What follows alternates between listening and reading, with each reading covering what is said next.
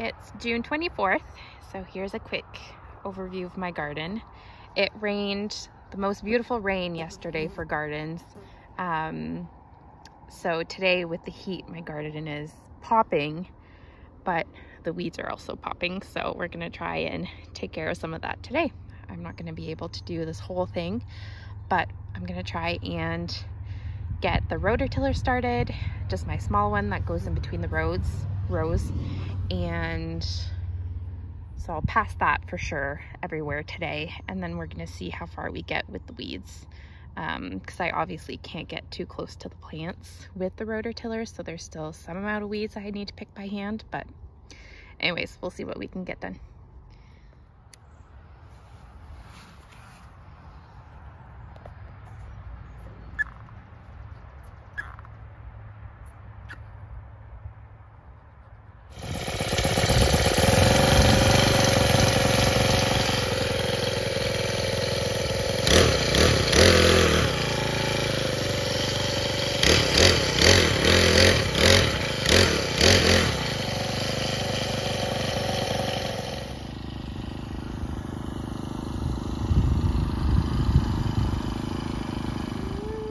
Alright, so here's the garden after the rototiller. I didn't do right here because I have carrots, and carrots are so small in the beginning. I don't exactly know where my rows are right now, so I didn't do there. I'll just do that section by hand, because I can see the carrots when I go close. It's just with the rototiller, it's too hard. And then, well, the rest has been tilled too in between the rows.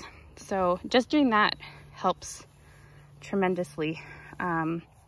Here it looks very barren. It's because I have my cucumber plants there and a watermelon. My watermelon starter from the nursery actually died, so I went and planted seeds here.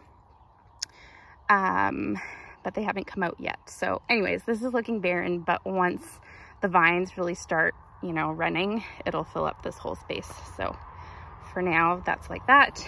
My cabbage is doing really good. And of course my garlic, my onions. So now we're gonna start going in between the rows and just pulling the weeds against the plants. I'm in my garlic. We're starting here with the weeds. Has anyone watched the Grounding movie it's on Amazon Prime for us in Canada, but I saw a preview for it last night and I think I'm gonna try and watch it tonight. But I tend to always work barefooted in the garden, so I'm getting a good grounding session, connecting myself to the earth.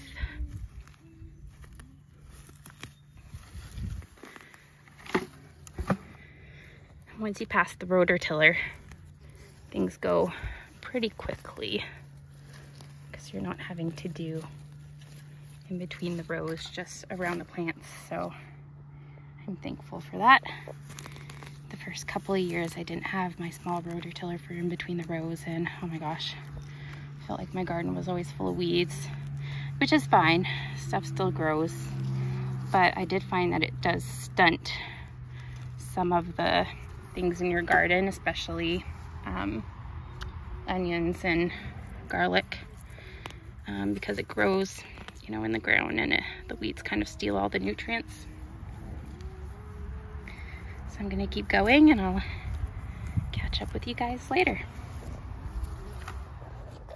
All right, so there we go. A full 2 rows done. Garlic and these here are leeks at the end are done.